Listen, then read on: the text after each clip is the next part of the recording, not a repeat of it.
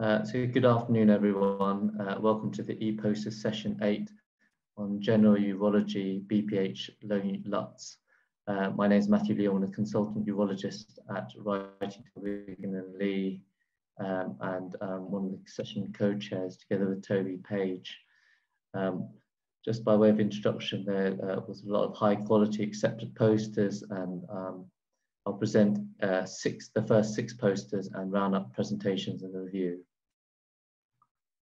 So the first poster is a long-term prospective multinational observational registry study called Evolution. It's a European study to assess the effect of medical treatment of BP LUTS on quality of life. This is data collected from both primary and secondary care. The lead author was Nikita Bhatt. The tools they used were IPSS, BPH Impact Index, and Euro Quality of Life 5-dimension. I've just put a slide here for the Euro Quality of Life 5-dimension. So the descriptive systems on these forms look into mobility, self-care, effect on activities, pain, discomfort, anxiety, depression. So across the board with quality of life. And on the right side of the screen, there's a scale for 0 to 100 based on best health at 100 and 0 to worst health you can imagine. So it's a quite extensive study, over 1,800 BP patients, and full records were available for 12,500 patients. So 1,250 patients. 70% of these patients were previously treated, and about 17% discontinued treatment, mainly due to lack of efficacy. So the study found that BPH medical treatment resulted in statistically significant improvement in quality of life only in the treatment naive group. After 5 years of follow-up from symptom onset, quality of life impairment was shown to be comparable to other chronic diseases, although no specific data on this was provided in the abstract. So my take-home message from this poster is that there's no quality of life benefit in re-challenging patients with medical treatment for BPH. I agree with their conclusions that earlier surgical intervention should be considered in those not responding to medical therapy. So the second poster was looking at combination therapy for urinary retention in a pre-treated population. Lead author was Aman Keela from Wolverhampton. So they assessed the utility of combined alpha blocker and 5-alpha reductase inhibitor treatment for acute urinary retention patients, a relatively under-investigated approach. They stratified patients with respect to alpha blocker pre-treated and treatment naive. So their methodology was that patients presenting with acute urinary retention were catheterized, started on alpha blockers, and referred for a trial with that catheter. If they were unsuccessful with the trial with that catheter, they were offered long-term catheter surgery or combination treatment with delayed trial with that catheter. Their protocol was for a TUES attempted at 3 months following combination treatment, and if failed, a further TUES at 6 months. Nearly 100 patients were included in this study. The mean age was 78 years old, and you can see the results of 57% of patients had a successful trial of that catheter following combination treatment with its average length of time on combination treatment of 2.4 months. 40% of these patients who had successful TUES were deemed unfit for surgery and/or were over 80 years old.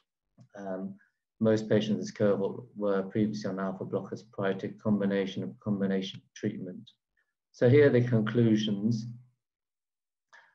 They stratified post-catheterization residual, and they found similar success rates, whether less than 1 litre or more than 1 litre. They found that commencing TUES before 2.9 months had a higher chance of failure, and therefore their recommendation was for a TUES at 3 months. So the take-home message is fairly straightforward. We should consider offering combination treatment with delayed trial that catheter at 3 months in patients presenting with acute urinary retention and failed initial TUES, probably quite pertinent in this COVID era. And they mentioned 60% success rate, and this figure is similar to a study later on that will present showing 60% success rates with TURP. So the third poster is looking at the widespread use of anticoagulation, antiplatelets, and additional hospital visits post-procedure. Obviously, it's not an insignificant issue and potentially avoidable. So the lead author was Emily Phillips from East Kent Hospitals. They looked at patients over 60 years old undergoing elective urological procedures with emergency department attendance and a diagnosis of hematuria within 30 days of the original procedure. There were nearly 400 patients studied retrospectively over 1 year. So 131 episodes fulfilled the criteria. 73 of these patients were anticoagulated.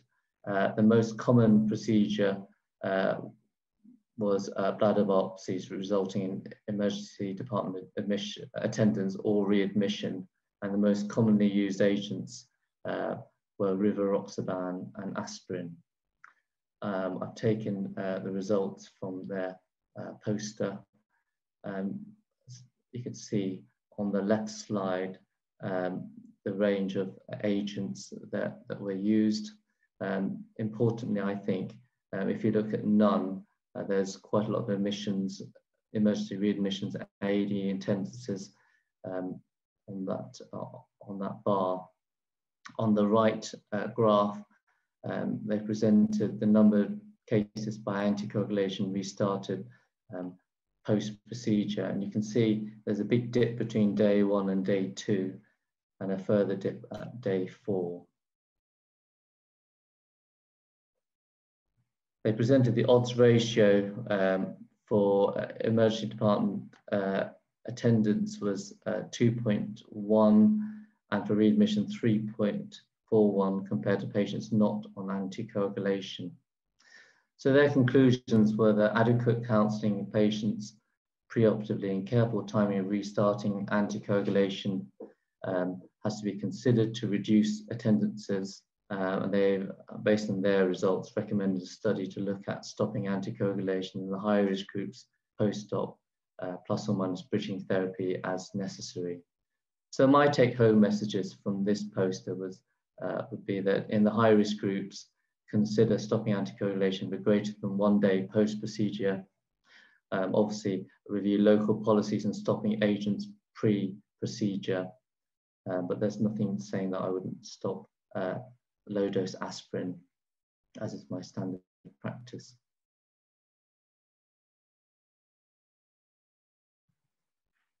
So poster 4, why one should stop bang in the urology clinic. This is a poster from Sergei Tayev at Ashford and St. Peter's. Stop bang is a questionnaire which is widely used for risk stratification of patients at risk of obstructive sleep apnea, where obstructive sleep apnea is a recognized cause of nocturia. Here's the questionnaire. So it's a very straightforward questionnaire, whether you have snoring, daytime tiredness, high blood pressure, high BMI, age over 50, and if you score more than 3, you're on the intermediate risk, and more than 5 on the high risk. Sorry, patients with bothersome nocturia were offered routine assessment with a stop bang and a sleep study for those scoring greater than 3 or 3 with evidence of cardiovascular disease. There's 71 patients, and median nocturia frequency of patients presenting was 4.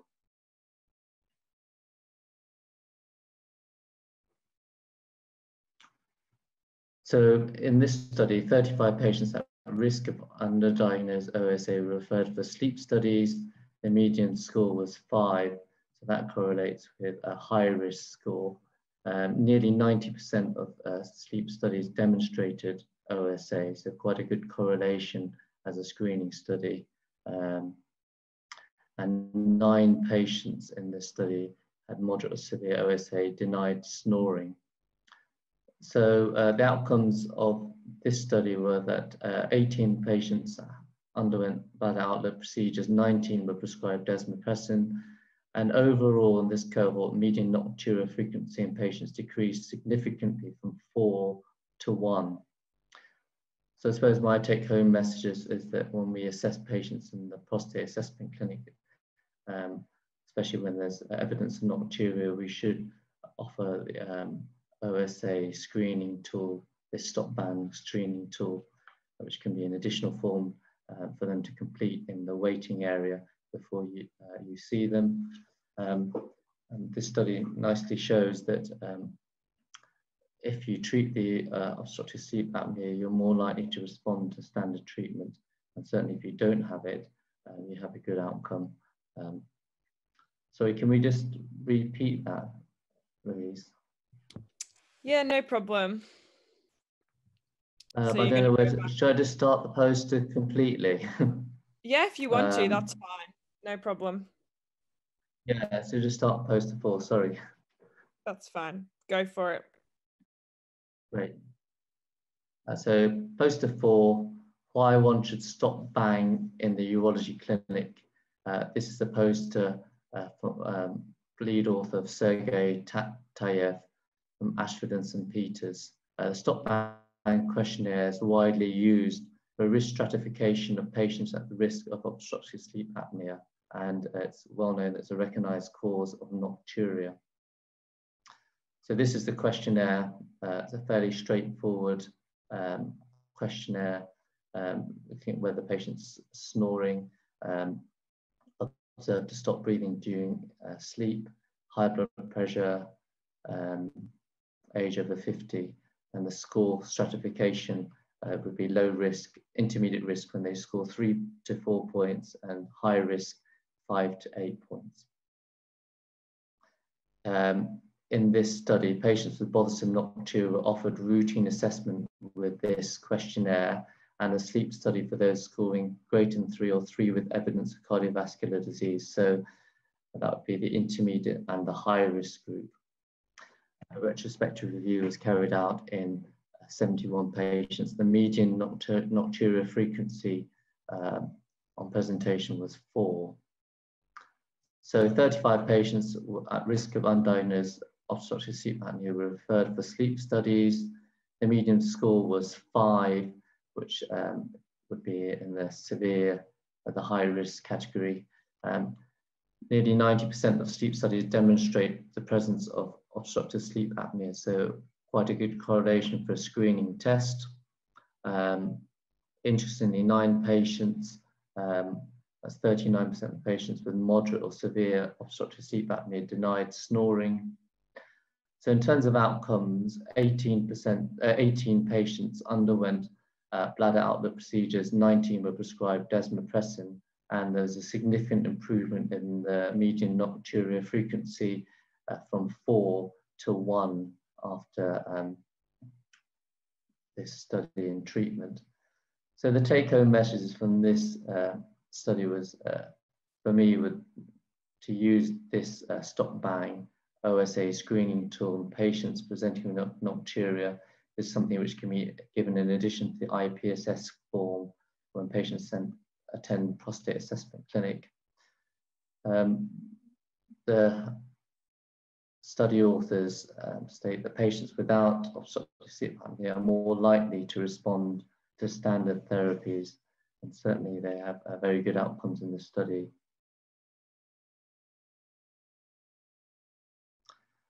Poster 5, do residual volumes with chronic urinary retention predict outcomes of TURP? This is the lead author was Nyukta Thackeray at the Royal Free Hospital.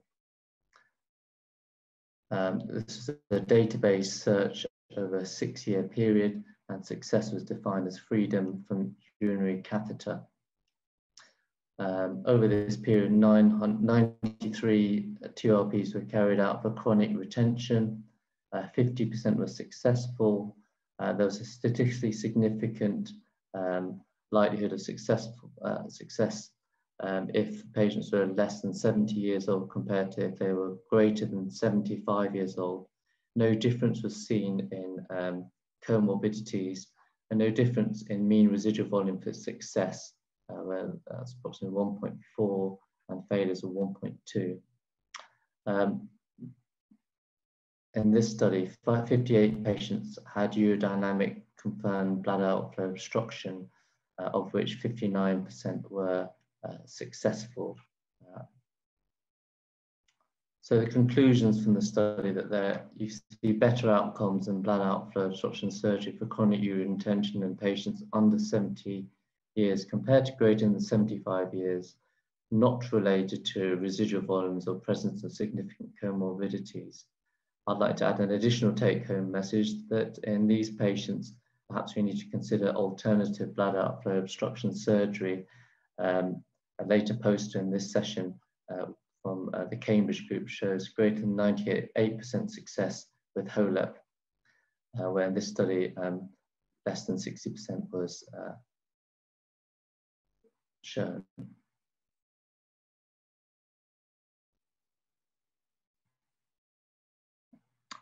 So poster 6 was a closed loop audit reducing catheter-related morbidity and improving TURP waiting times in line with getting it right first time recommendations. Lead author Angela Lamb from Epsilence and Hellier, a really good closed audit loop looking at TURP outcomes in 2018 in their department, where after an initial audit, the department set aims for 30-day waiting time for surgery if the patient remained with a catheter. They re-audited their results over a 2-month period. So over this period of the first audit, 181 patients had a TURP, of which 65 were catheterized. The mean waiting list time for TURP was 119 days. They identified that 8 patients were readmitted due to urosepsis whilst on the waiting list. All had catheter pre-operatively. There was a 1.4 A&E episodes per catheterized patient. So these results were presented locally, and simple measures were advised, such as tick box on listing slips if catheters in situ, and a recommendation for listing within 30 days. So when they re-audited their results, 6 out of the 18 patients were catheterized. 11 attended A&E, but no admissions. And the mean waiting time was significantly reduced to 29 days for the catheterized patients. So my conclusions were obviously significant improvement of waiting times for TURP. In fact, in the poster, they showed that even if the patients weren't waiting for catheters, the TURP waiting time was 33 days whilst on the list. I don't know whether it's because of increased awareness within the department, more theatre time or staff, or possibly logbook requirements of the trainees. I felt that a re-audit would be really helpful, and if these results are maintained, sharing their experience with getting it right first time, best practice. Good. So this poster, interesting poster from the group, mainly at Imperial, a very large retrospective analysis, actually one of the biggest retrospective analysis of resume treatment based in 2 centres. What's particularly interesting, this is 20% of the cohort had prostates more than 80 cubic centimetres, which compared to the McVary randomised control trial is a bigger group of prostates, and probably reflects real life treatment of sort of patients that we're keener to refer. In this cohort, 81% were under general anaesthetic. Clearly with COVID, that might change. And one of the things we're all interested in is how we can use Resume under local anaesthetic, possibly even in an outpatient setting, to help with our COVID delivery problems, and also decrease the risk of COVID and general anaesthesia. Much like the previously published data, this trial demonstrated a good IPSS change at 3 months and a very low Clavien-Dindo complication rate of 1.8%. Compared to the major RCTs, the change in IPSS was very, very similar. Retreatment rate in previously published cohorts of 4.4% at 4 years. In this trial, we only have a limited period of follow-up, but they've demonstrated a 1.8% retreatment rate. We need to bear in mind, if we convert that to Eurolift, which has a 13.6% retreatment rate at 5 years, TURP, much debated what retreatment rate is, somewhere between 3 to 15% at around 5 to 10 years, or HOLEP data somewhere between 1 to 5% at 10 years. So a very acceptable retreatment rate. Moving on, this real world outcome data set expands from the previously published data from the real world series of prostatic urethral lift by adding in the UK data and giving us the largest published series of prostatic urethral lift so far.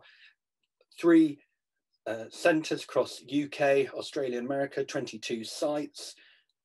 Clearly a very large study comparing both patients in retention and patients with LUTS. Similar IPSSs to previous studies and very equivalent data on safety and outcomes. What's particularly interesting in this study is the inclusion of patients with background prostatic carcinoma. These patients are previously excluded from a number of the early trials for obvious reasons, but as this is real world data, a number of patients were treated with prostate cancer either knowingly or then diagnosed at a later date, and these patients have still shown good outcomes. This is particularly an interesting area for patients who are waiting radiotherapy, who need bladder outlet surgery prior to radiotherapy, where prostatic urethral lift is a really quick, easy treatment that they can have, particularly in the COVID era, before having their radiotherapy. Looking at this data, it'd be useful to have a little bit more information about modes of treatment, general anaesthetic versus sedation versus local anaesthetic. And clearly there's a drive to trying to treat patients under local anaesthetic, both from a cost saving and to increase capacity. Interestingly, the Pulsar group versus the real world retention group over here in this results box had a slightly better outcome in the Pulsar study. The Pulsar patients were a highly selected group who was selected for a number of reasons, whereas real world data are all comers. One thing we should mention is the authors of this paper and the 22 sites are all high output urethral lift surgeons. So it looks like, looking at the numbers, that the authors here are all well-known high volume surgeons, and it may be that some of the data presented here might not reflect surgeons' experience who are doing smaller numbers of prostatic urethral lift. Moving on, this group at Addenbrooke's have presented their data looking at the time that men wait with a catheter before having HOLEP laser surgery. The question being asked, does the time with a catheter affect surgical outcomes? Clearly, the GIRF data has looked at many units and questioned how long men are waiting with a catheter for surgery. That obviously over this year will have got worse due to capacity problems and difficulty in getting men treated.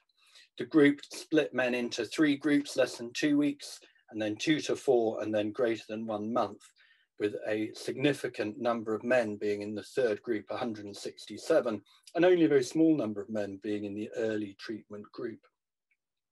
Looking at this data, there are a few things to highlight, particularly the high rate of success with HOLEP in all groups at all groups. Looking at this data, there's particular success in all groups in trial without catheter, with almost all men becoming catheter free, with just a very small percentage actually remaining with a catheter after treatment, independent of how long they had had a catheter in. Many men are concerned that by waiting a long time for their surgery, they're more likely to have a worse outcome, and this study doesn't show that.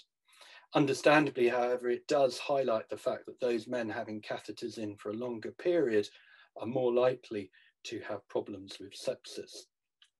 It'd be interesting to also know a little bit more detail about the early treatment group. Did any of those have high pressure chronic retention?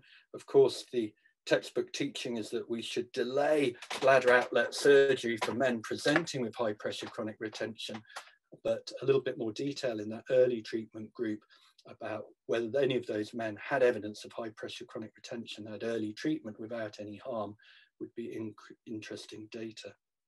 The other interesting group to look at would be what I refer to as the super long waiters.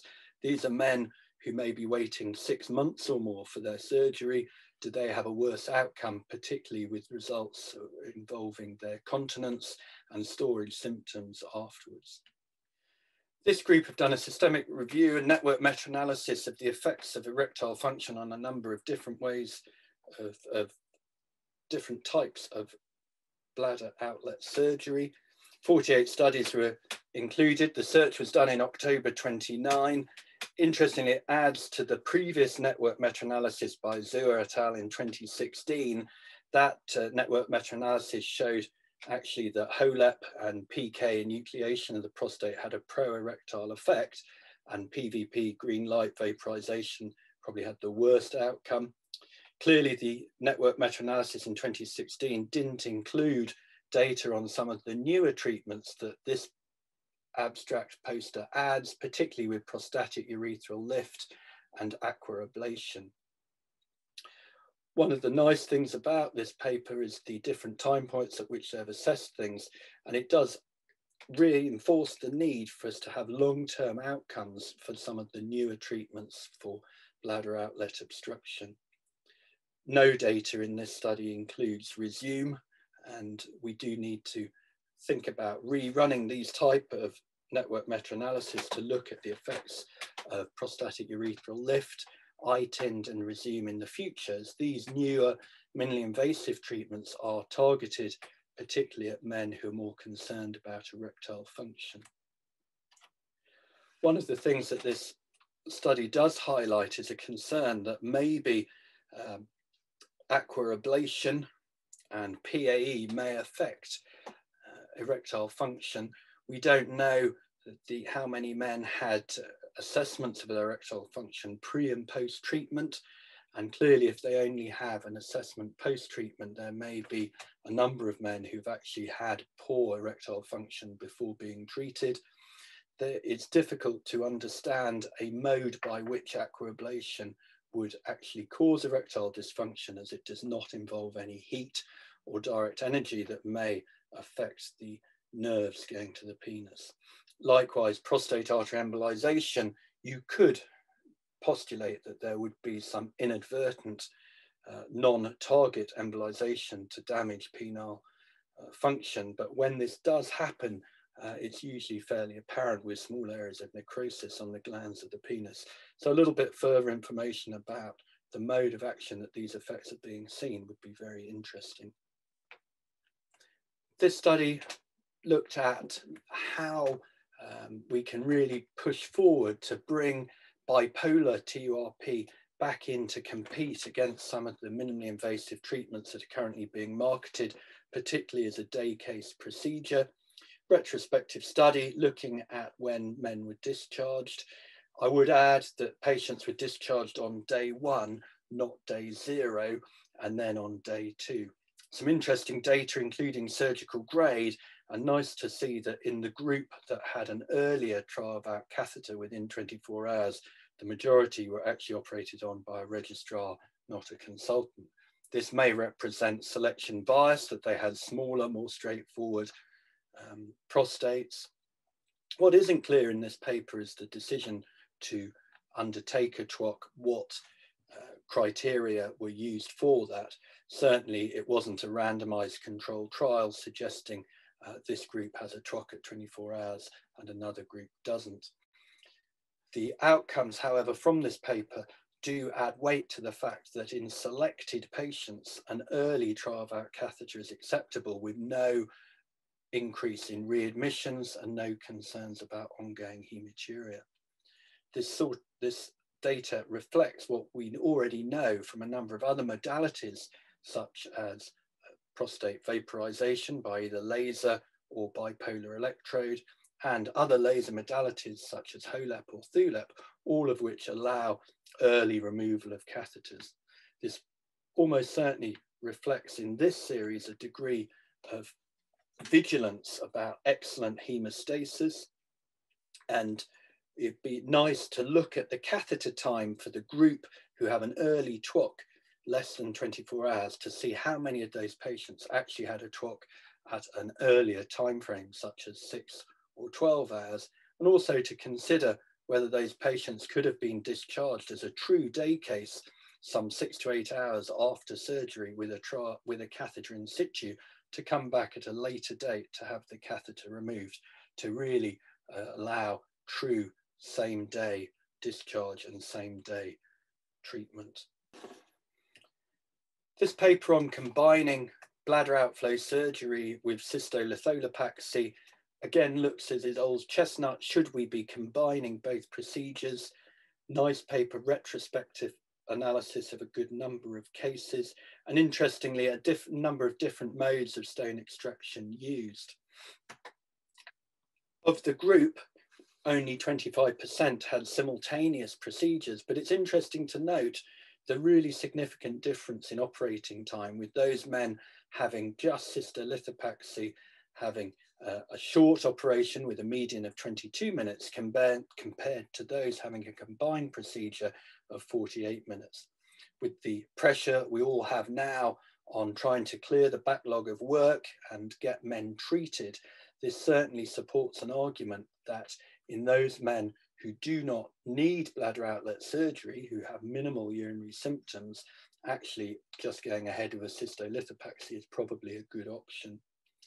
Of those men that did just have a cystolithopaxy, only 25% of that cohort went on to have bladder outlet surgery. And overall, only 43% of the entire cohort required bladder outlet surgery, which would suggest that a large number of men, nearly 50%, are going to be happy with just having a cystolithopaxy. A longer term follow-up of this cohort to see how many of those men then go on to have delayed bladder outlet surgery treatment in the future would be very interesting. Likewise, it would be interesting to look at how the role of minimally invasive treatments combine with cystolithopaxy. So is there a role for cystolithopaxy combined with either Resume or prostatic urethral lift, as these are much quicker procedures to treat bladder outlet obstruction?